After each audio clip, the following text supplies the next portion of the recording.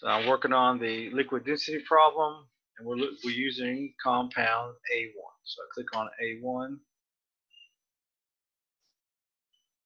The glassware we're going to need graduated cylinder, maybe a 25 mil graduated cylinder, a pipette, 5 milliliter pipette. May need a 250 ml beaker, and the last thing we need is a scale. This is all the equipment you need to determine the density of the A1 solution.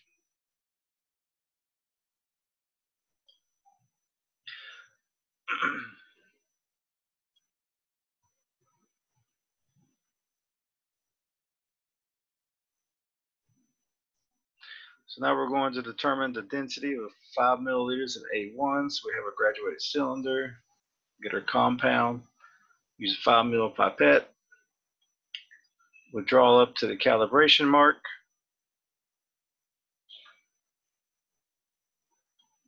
So you want the meniscus to be at the minimum of the meniscus at the calibration mark. So you see here at 5 milliliters, the bottom of the meniscus is at the calibration mark, which means it has 5.00 milliliters.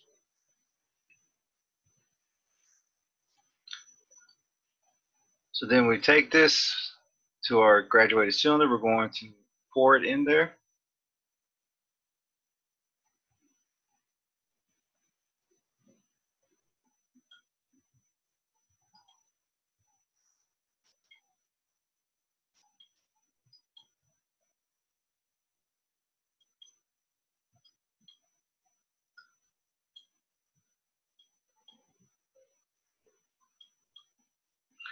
And again, you notice that the meniscus is at the minimum of the meniscus is at the 5 mil mark.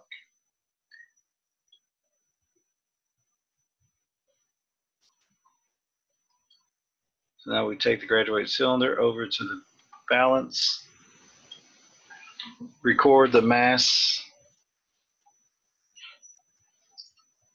of the solution.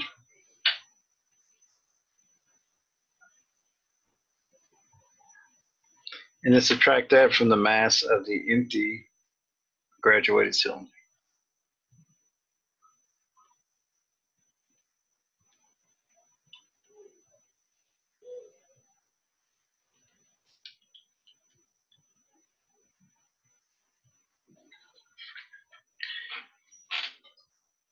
Now we take the graduated cylinder, put it back off the balance, take the 5 mil pipette, withdraw another 5 milliliters.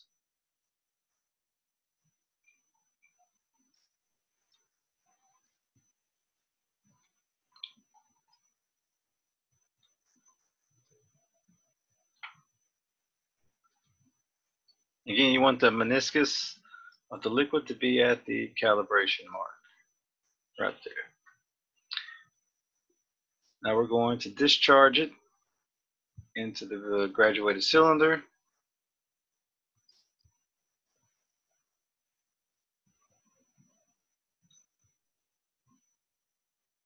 Oh, and I did it backwards, my bad.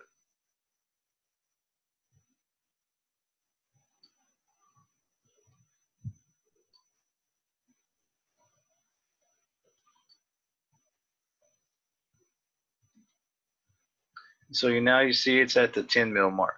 So this line represents 10 milliliters right here. Now we take it, move it over to the balance, record that mass, and then subtract it from the mass of the empty graduated cylinder.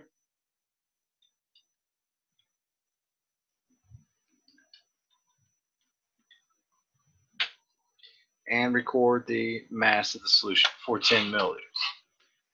Now we bring it back off the balance, go get 5 more milliliters,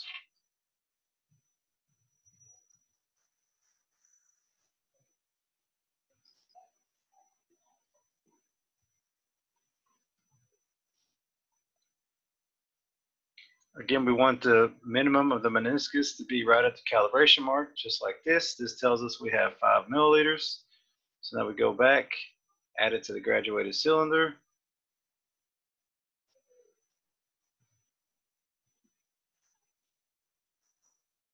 Again, I pushed the wrong button. Don't make that mistake.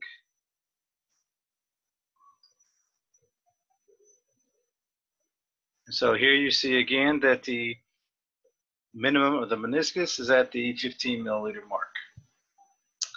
So now we go and record its mass. Now that's the mass of the solution and the graduated cylinder subtracted from the mass of the empty graduated cylinder.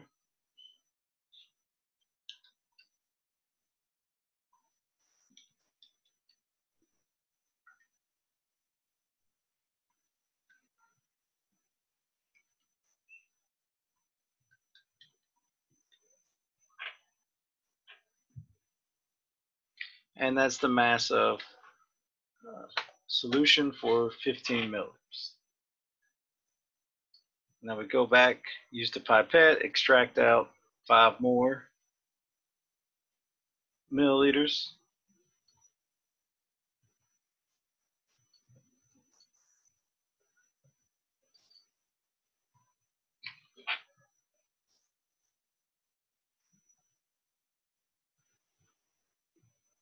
Pour it into the graduated cylinder. And you see we're at the 20 mil mark. So now we have 20 milliliters. Put it on the balance.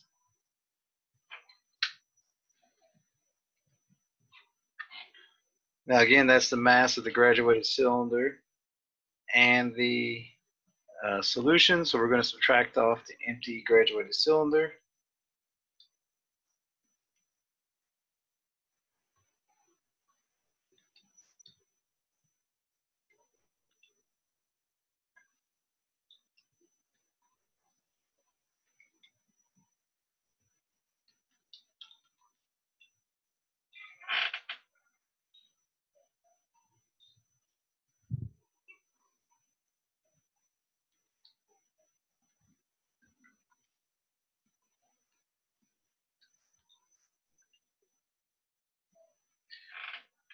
All right, and then finally we do 25 milliliters.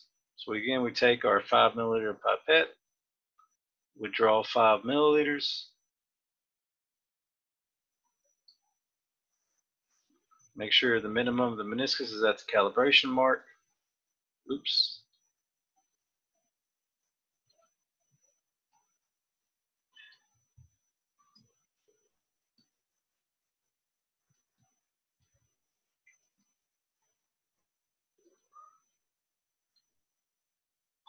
All right. So now we go, we pour it into the graduated cylinder.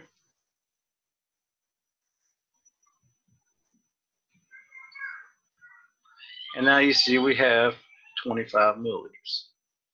So then we go record the mass. Now that's the mass of the solution and the graduated cylinder. Subtract the mass of the empty graduated cylinder.